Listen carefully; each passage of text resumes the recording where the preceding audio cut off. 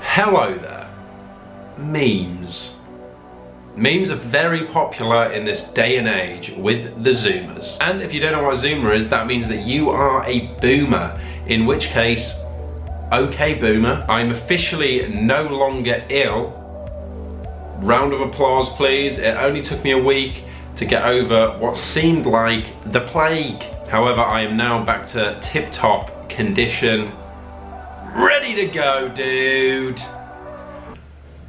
Ready to go. So today I thought I'd use my inside knowledge of the modeling industry to give you some insight onto some modeling memes. I got all of these memes from Beep Model Management, which is an Instagram page.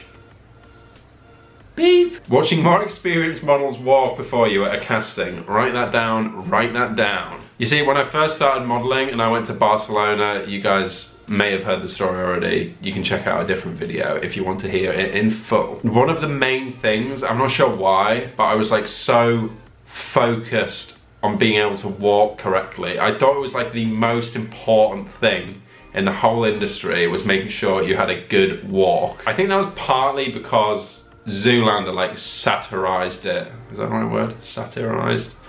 The whole walking thing to the max, and I thought there was like an essence of truth to that. Which there is a little bit.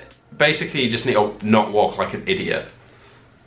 So, if you can put one foot in front of the other, you look fine. Trust me. Yeah, just go change behind those curtains. I have had to change in the most public of places, but it, like, at this point, it doesn't bother me whatsoever. It's just part of the job. I'd rather just get changed, like, right here, right now, than walk off somewhere for 30 seconds. Like, it's just a waste of time. Do you know what I mean?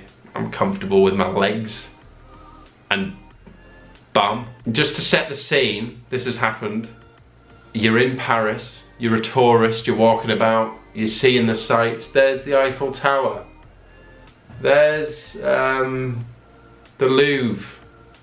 There's Sacré-Cœur.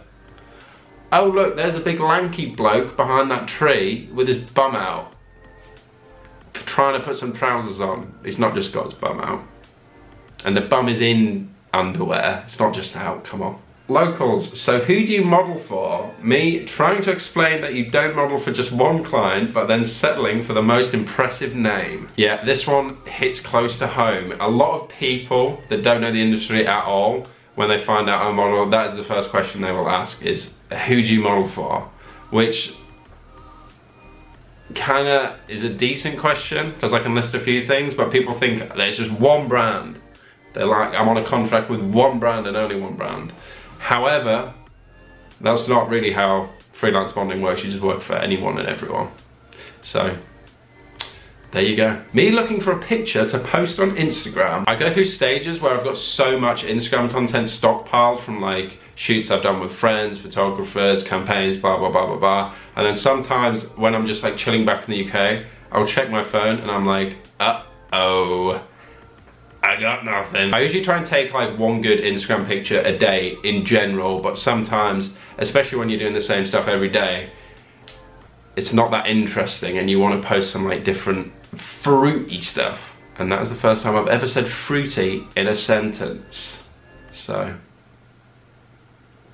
thanks for listening to that. Well, it's been 7 hours and there is no sign of food on set. So once upon a time during Milan Fashion Week, I had to arrive at a fitting at 11 PM, which is quite late to arrive at a fitting, but that was the time that they had requested, and this is Fashion Week. Time and sleep do not exist. I was at the fitting from 11 PM until 4 AM. So you can imagine what that might have been like, and there was also no food there either, and there was no like kind of takeaway options available. So that was quite painful, and to top it all off, the call time for the show was at 6 AM.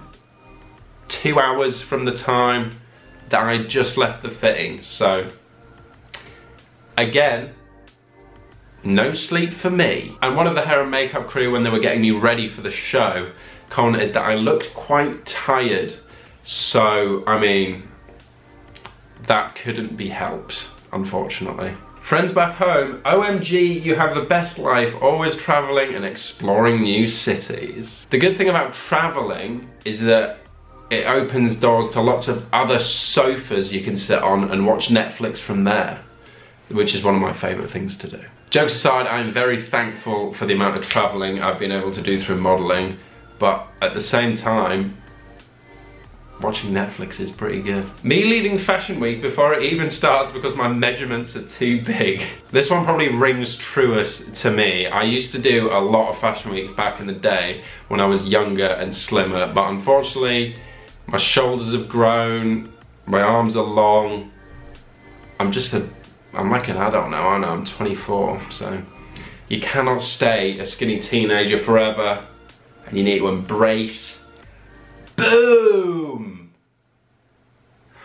That was bad. So how did you start modelling? 1, early life. 2, the first disaster. 3, additional disasters. And number 3.1, public embarrassment. Personally, I've not really had any embarrassing situations in the modelling industry, which is perfect. However, when I first came back from my first Fashion Week, back to all my friends in Middlesbrough, they did rip into me a bit, but also they were a little bit jealous, so in your face. Photographer, I need more anger. Open your mouth and act like you're screaming. Me, one of my very, very first photo shoots, which was in Barcelona, was for a magazine, and the whole story of the shoot was they were using a different model for like different emotions. And the emotion I got was anger. So yeah, pretty much this image is exactly what happened. I had no idea what I was doing. I was so nervous. I had this photographer and all this team standing behind the camera, and the photographer was like, just act angry, like you're like the enemy football team just scored a goal. And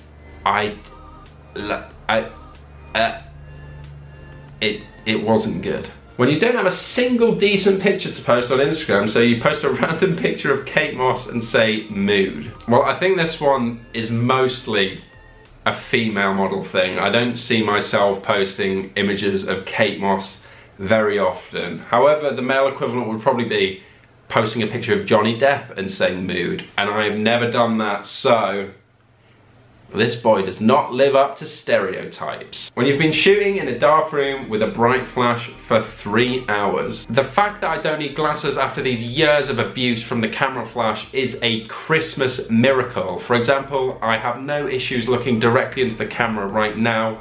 My vision is completely perfect. 3 hours is a short amount of time to be doing that. I've done that for up to 12 hours a day for a whole week. I tried to find some more memes, but they were mostly targeted at female models, and of course, I'm not a female model. I am a male.